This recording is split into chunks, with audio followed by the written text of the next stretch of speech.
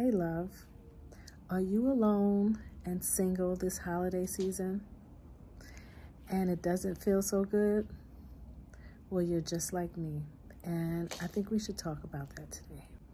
Hi, I'm Kay Marie, and welcome to my channel. This channel is for singles who are single and childless, and it's my goal to help us to find ways to have joy and contentment despite the life that we have right now, despite this season that we're in right now. I hope you will join me in this journey of learning to have joy and contentment. Let's get started today. Today's video is about being single, childless, and alone for the holiday season. I know it is not a good situation for you, right? It is how could I say this? Quite depressing for some of us, right? We wouldn't choose it. So I want to talk about what it's like for us. Will you join me? We are human, and humans desire human connection and intimacy. And when you don't have human connection and intimacy, it can kind of mess with your psyche.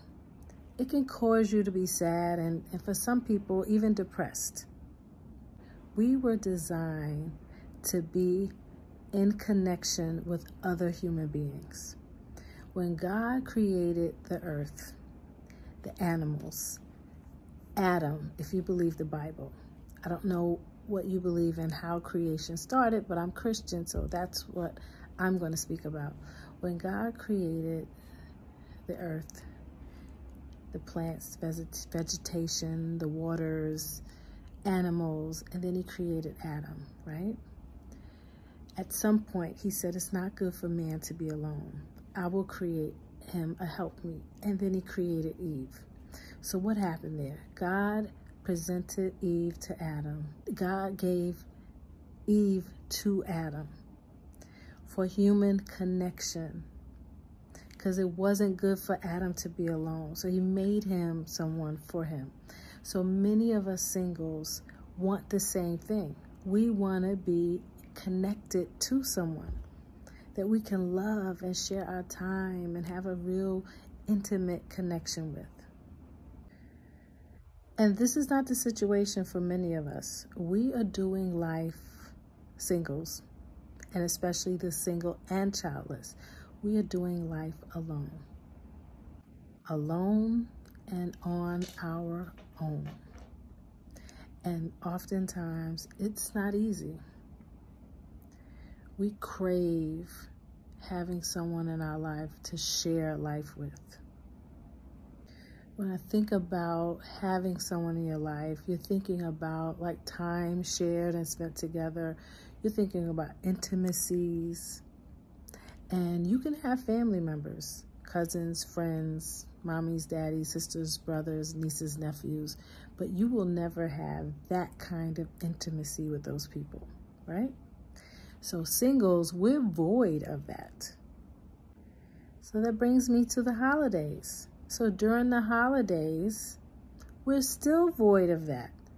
Yes, many of us have family that invites us over for the holidays, and that's fun. I always enjoy my time with my family. But what happens is this, and singles, I'm sure you understand. So you go to the event and you see your family members, right? So your mom or dad may be there. You see your cousins or your sister or brother, and they may be married. So they have their mates. And they may have children. So they have their mate and they have their children. Then you might have another family member that may not be married like you, but they have children. So they have someone that they love, they can go home and cuddle with and take care of, or that takes care of them. So where does that leave the singles with no children? You have none of the above. So you go, you enjoy it, right?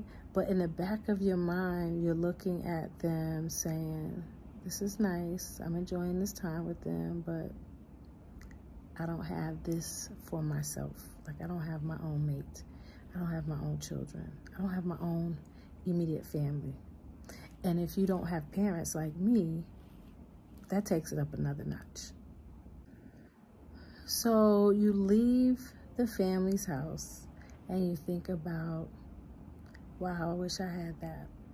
I wish I had my own children. I wish I had my parents. I wish I had my significant other. We go home, get ready for bed, cuddle, and, you know, talk to one another, but you just don't have that. And some singles can get very lonely and depressed. And they can't handle it very well.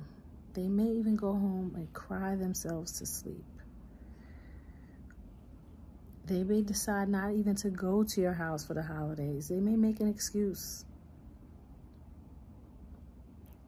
This season, this holiday season, even my therapist told me, people are on the edge.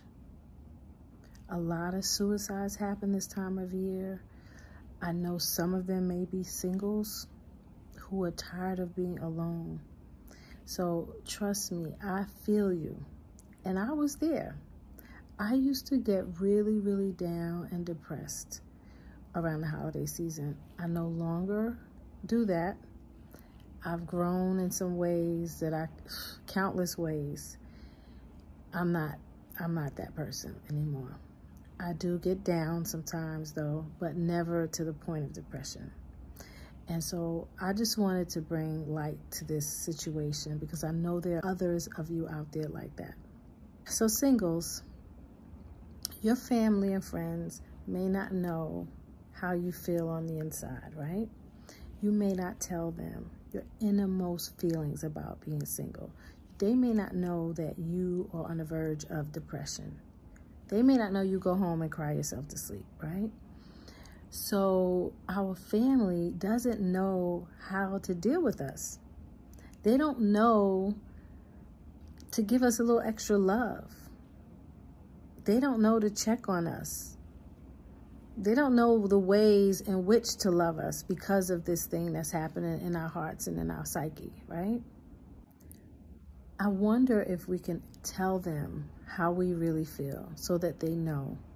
Like, don't suffer in silence. Hopefully the person that you do share this with, I'm not saying share with everybody or anybody, because not everyone is sensitive to you. Not everyone has empathy. But someone who you trust and really loves you, if you can tell them and be honest, I am kind of depressed about this and I feel really sad and I go home and I cry. Just share it. Share it with a person that you trust. And I encourage those people who have family members who are single, childless, and don't have their own families. I encourage you to ask them, how are you? Bring up this video. Share this video with them. Ask them how they are. Even be specific. Bring up, I know you're single and you don't have your own family. I watched this girl, K. Marie, on YouTube, and she spoke about it. And I want to ask you, because she encouraged me to do this, are you okay with this? What can I do to support you? Because we don't want them going home on the edge, depressed, doing something that they should not do, right? And sometimes you guys get so engrossed in your family, right? We know you have your own problems. I'm not saying you don't have your own problems, but you get engrossed in your family and you go home with this family and you don't think about that loved one who might be suffering. So I'm just bringing light to that, okay? So I just shared what I want our family members to know, right? But I also want to speak to those singles who are suffering in silence. If your family does not love on you the way that you need, maybe they don't know how, right?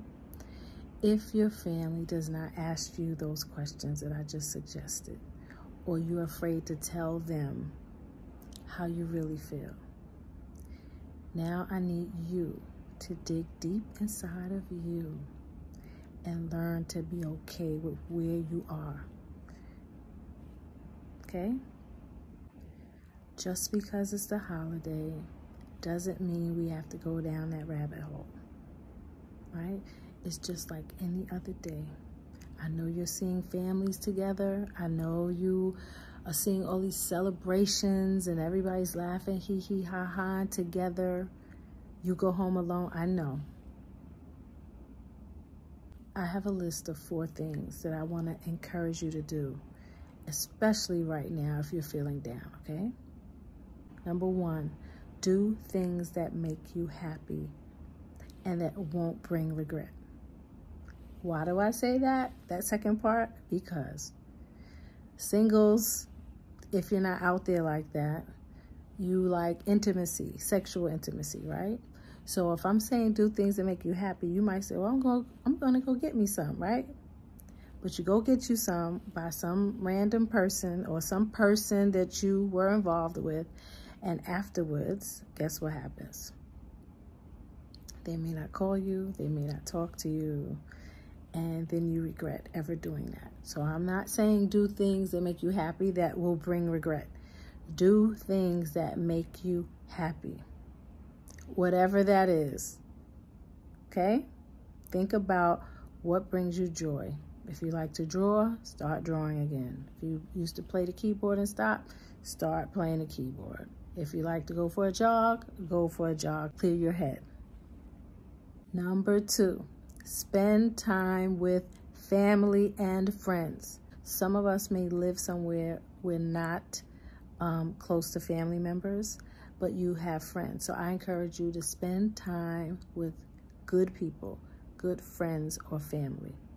Do something with them that you enjoy, whether it's dinner, whether it's ice skating, roller skating, or a game of spades, chess, something. Go with them, spend time, and do something together, okay? Number 3, and this is 3 parts to number 3. Relax yourself. Meditate and journal. Okay, relax, what do I mean by that? I mean, chill out on your couch with your PJs on, watch a movie, read a book, right? Meditate, actually meditate. Sit quiet, eyes closed, eyes open. Just breathe, relax, and just try to get calm, right? Or journal. I find journaling your thoughts, reflecting on how you feel so that you can go back to it and see where you were and where you are. That can be helpful. Reflecting and identifying who you are, what you're thinking, how you process things. That can help you get out of the place that you are in, okay? Number 4, spend time with God. I don't know if you're Christian or what religion you are, but if you believe in a higher being that created you, God, whoever your God is, spend time with God. Pray. Ask God to help you to get out of this state of sadness and or depression, to bring you the dreams that you've had all of your life, to help you understand yourself better and to be okay with where you are for the time being. Because trust me, if you are single, it's because God said so. And we have to trust him in that, okay? So those are the 4 tips that I have for you. And I hope that they help you. I am praying for you, sis or brother. I'm praying that you get through this holiday season with flying colors and you learn to be okay with where you are. Know that I'm not saying this in a place that I am now. I'm saying this because of the place that I have been in. I was there, sad, depressed, couldn't understand, crying, going to sleep early, not wanting to go to see family during the holidays, all of that. But I've since grown, and I've grown in ways that I can't even imagine today. And it was through therapy, it was through prayer, self-reflection, and just knowing God's got me. And if I live a good life and I'm a good person, which I try my best to be, he's not going to withhold anything from me. If you do good, if you sow seeds of goodness, they're coming back. They're coming back to you. I know that, I believe it, and I trust it. So I encourage you to just trust God in this process.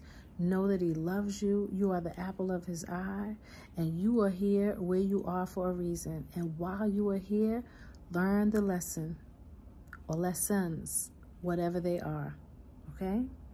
All right, God loves you, and I love you, and I pray that you have a good holiday season and that you are alive and well and thriving, okay? I want you to know that life won't always be this way. Whether it changes and you get the mate that you want, or whether you come to the place in your mind and in your heart where you're okay with where you are, okay? All right, I hope what I've shared with you is helpful to you, and I will see you in my next video. Thank you for watching, and I'll see you soon. Bye, love.